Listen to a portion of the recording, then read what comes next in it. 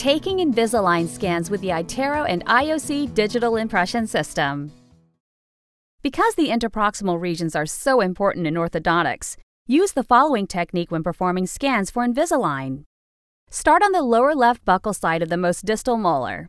Holding the wand at a 45-degree angle to the gingival margin and occlusal surface of the tooth, place the tip on the distal of the molar, and then take your scan. Note that this angle will capture both the buccal and the occlusal landscape.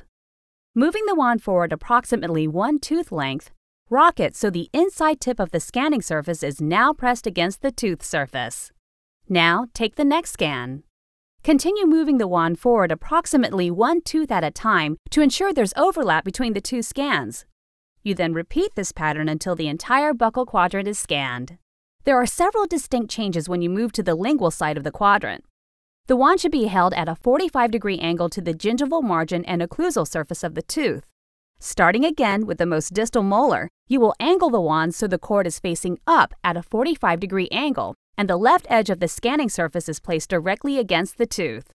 After taking the scan, you will then move the wand one tooth mesial, being sure to include sufficient overlap in the two scans.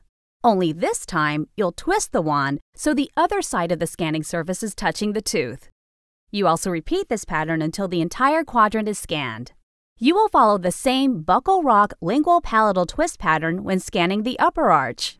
Thank you for watching and for making intraoral scanning an essential part of your Invisalign treatment protocol.